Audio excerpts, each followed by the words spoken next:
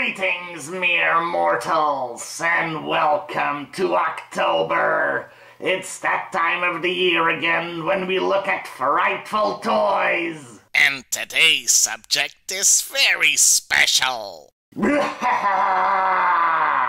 This is the 2013 San Diego Comic-Con exclusive G.I. Joe and the Transformers crossover set called The Epic Conclusion. And today we're gonna be talking about just one character from it, Bludgeon. We won't just be looking at the toy from this set though, but also the original Generation 1 Transformer. You're getting 2 reviews for the price of 1! Now, normally we'd start with the toys, but since this is a G.I. Joe channel, I should probably tell you who the hell Bludgeon is. He's very famous and well-liked by Transformers fans, but a bit obscure if you're only familiar with that brand a little bit. He's a Decepticon from Generation 1 and is most famous for his comic appearances, where he first showed up as the leader of a small group, but later managed to work himself up to leader of the Decepticons during a time when Megatron was dead. With that small introduction out of the way, let's talk toys! Meet Generation 1 Bludgeon. This figure was released in 1989 with all original parts. Or, I should say, these figures, plural, were from 1989, since he's a pretender. A pretender is a transforming robot that has an outer shell that can transform as a disguise. This disguise is also the reason I'm talking about him, since it's a samurai with just a skull for a head. I feel a special kinship with this little guy. Though I'm not sure if this works as any kind of disguise. Who's he pretending to be? Scorpion from Mortal Kombat? Anyway, let's talk about the toy's shell first. It looks really cool. I mean, it's a robot samurai with a skull for a head. You can't get more metal than that. Pun intended. The only problem I have with it is that this barely qualifies as an action figure. It only has 2 points of articulation at the shoulders, so the only way it moves is the arms going up and down. All pretender shells from that time were like this, so he really needs to get by on his looks alone. But fortunately, he does! There's lots of nice little detailing on the body sculpt, and the helmet looks great. Plus, it's removable. This reveals a very detailed skull, with fracture lines, and the back of his neck even has sculpted sinews. He also came with a white gun that looks really powerful and reminds me a little of Optimus Prime's weapon. Overall, the shell looks great. It's both intimidating and a little creepy. Shame about the lack of moving parts. So now, let's talk about the inner robot. Look at how tiny and cute he looks. That's like the opposite of intimidating. I guess he has this scary disguise with a skull to cover up his insecurities. You probably shouldn't read too much into that. He's got a simple, elegant color scheme of green and brown, and it's nice to see his face is painted. It's a good little touch. The purple of the gun is a weird choice, though this was apparently a deliberate choice since other pretenders of that class used the same color for their accessories. Bludgeon has a very simple transformation. His legs fold up, and then you attach the turret and the gun so he becomes a tank. Doesn't get much easier than that when it comes to Transformers.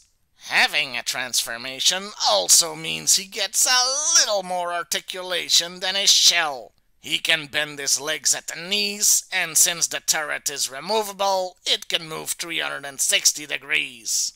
I will say that on Timmer's figure at least, the joints are quite stiff. Even the turret is very hard to remove. Speaking of that turret, While the figure fits snugly inside the shell, there's no room for that part, so you're supposed to stick it on his arm as a sort of small shield. But this really ruins the whole aesthetic of the toy. so I just leave it off. All in all, there's quite a few accessories, which means there's quite a bit you can lose. Hell, with a Pretender, you can lose an entire figure to make the other one incomplete. Couple this with a smaller production run because as far as that toy line was concerned, these were minor characters, and you've got yourself a toy that's hard to find mint and complete on the secondary market, and it goes for stupid prices. Thank Cthulhu Timmer still had his from his childhood. One last thing about the accessories. Like I said, there's quite a few. But you know what this samurai robot did not come with? A freaking sword. This is made worse because in the comic he sure as hell had one. It was his signature weapon. Overall, Bludgeon makes for an awesome toy, or set of toys if you will. And that was the only figure he got in the original line. There were a few toys in later years, but we've gone far enough off topic already. That means it's time to get back to G.I. Joe and talk about the con-exclusive version. So meet Bludgeon. Again, this figure was released in 2013 with one original body part. His body came from two different modern figures, a Storm Shadow and a Red Ninja, and the body configuration was also used for that year's Budo figure. But he does have a new head sculpt. Duh. And this guy looks awesome! It's a great figurine. It's also an utterly terrible toy. It can barely stand up without a figure stand, which, by the way, this figure did not come with. It has plenty of articulation, but the clothing severely restricts this, and his helmet doesn't snap onto his head because the cape thing is in the way, so it kinda just balances on his shoulders. Now, I know the argument here. This isn't a kid's toy. It's part of a special set aimed at adult collectors. Fine, that's true, but in that case, shouldn't collectors demand the very best quality from products specifically aimed at them? Having a helmet that stays on the damn head does not seem like an outrageous demand here. Having said all that, let's concentrate on the good stuff. Like I said, this guy looks frickin' amazing! And now he really does resemble Scorpion, if Scorpion was a samurai instead of a ninja. Hell, he looks more like him than the original Hasbro figure did. Like most modern figures, there's excellent detailing. But I want to draw special attention to the tiny Decepticon logos on his coat. That is some very fine work. Also, his head, while it still looks like a human skull from afar, up close you can see it's robotic, and it's exquisite in its detail, including evil red eyes. Not sure why it looks like he's got tiny horns, though.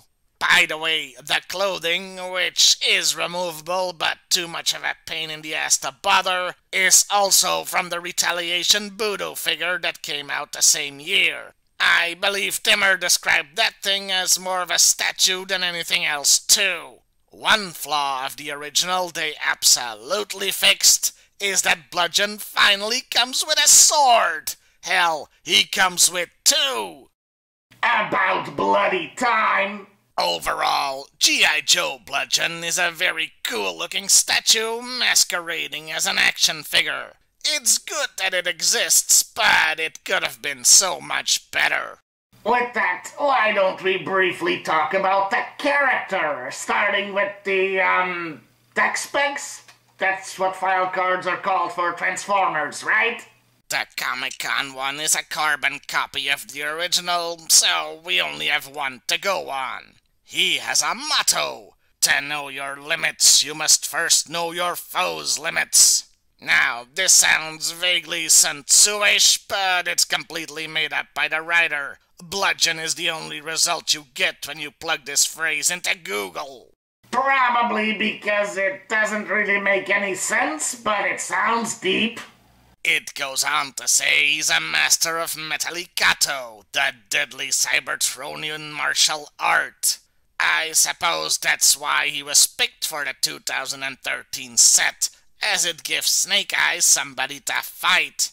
Yes, of course that set came with a Snake Eyes figure. You can't get a box of cereal without a Snake Eyes figure falling out. The rest of the card talks about his weaponry, like how he has antennas that produce electric fireballs, and how his armor secretes odorous mucus slime.